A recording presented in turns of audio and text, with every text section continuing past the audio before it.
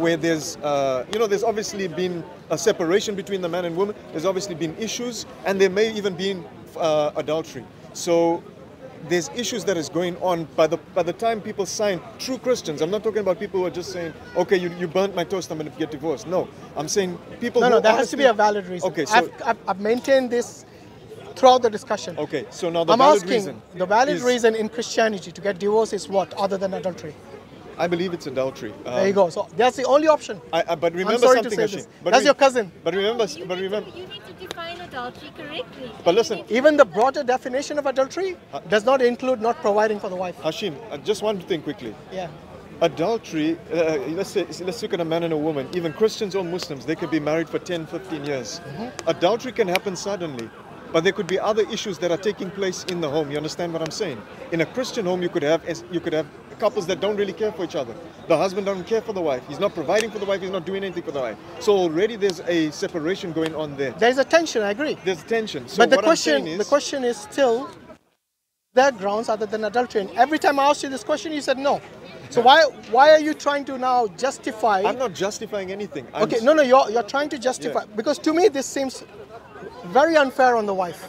Yes, if she cannot get divorced under valid reasons, which every society, even a non-Christian society, like this secular liberal society that we live in, yes, even they would not only find it a grounds for divorce, but probably the husband can get persecuted for that. But we as Christians prosecuted for that.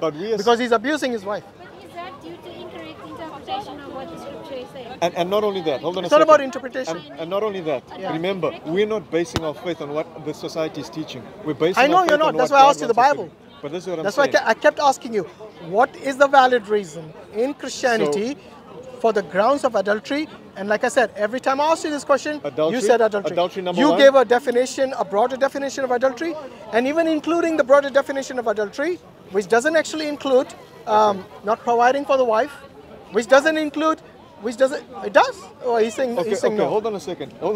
Listen, I'm going to stop. I'm going to have to go now. But listen, before I go, adultery, Ernie mentioned something a moment ago. When Jesus made that statement in Matthew, I believe it is, he said, out of the hardness of your heart.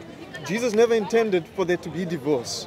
Divorce is a last resort for the married couple. It should be, yeah. So it's not that God wanted divorce to take place anyway. The issue is man has made decisions that have been going against the marriage covenant, and that's what led to divorce. So it's not like Christians are just going out of their way to divorce. The issue is I never said that. I don't know. This is all straw man. No.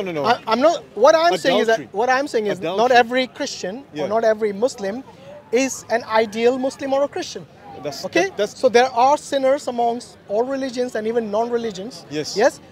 But this reality of the society that we live in should have an option for the man or the woman to get divorced if there are valid reasons to get divorced. Unfortunately, Christianity doesn't provide that, other than very narrow list of reasons for divorce, and that all kind of falls under adultery.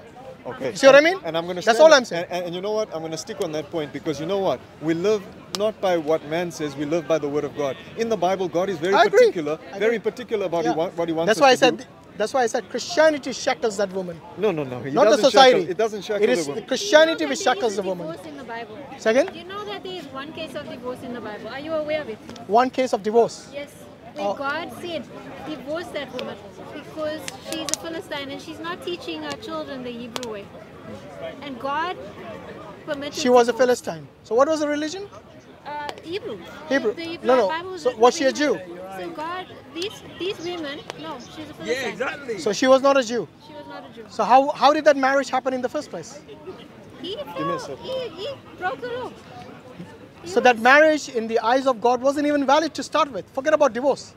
The marriage is still the marriage. If a Jewish, it can't be, because the Bible says if you lie with a whore, you are one flesh. That's marriage. So you're telling me? So how can God? Wait. Are you telling me that a believer can marry a disbeliever? They're not supposed to, but people do wrong things. No. In the sight of God, is that marriage valid?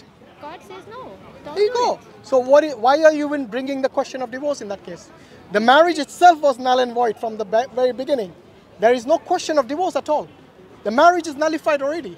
When you marry a disbeliever, like you said, you cannot marry a disbeliever. So in the sight of God, that marriage itself is nullified.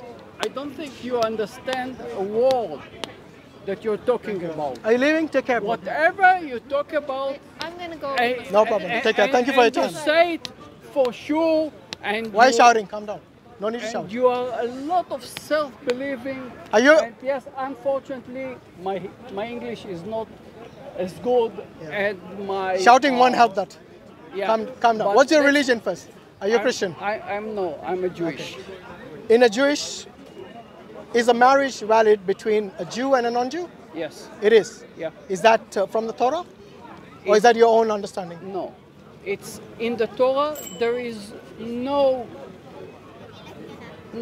even a clue about it, and I will explain why. Because in the Torah, there weren't Christians, there weren't Muslims, there were nothing. Because in the Torah, that's why as a Jews, I didn't ask the Christian Muslims. Okay. Okay. So once again, it's not from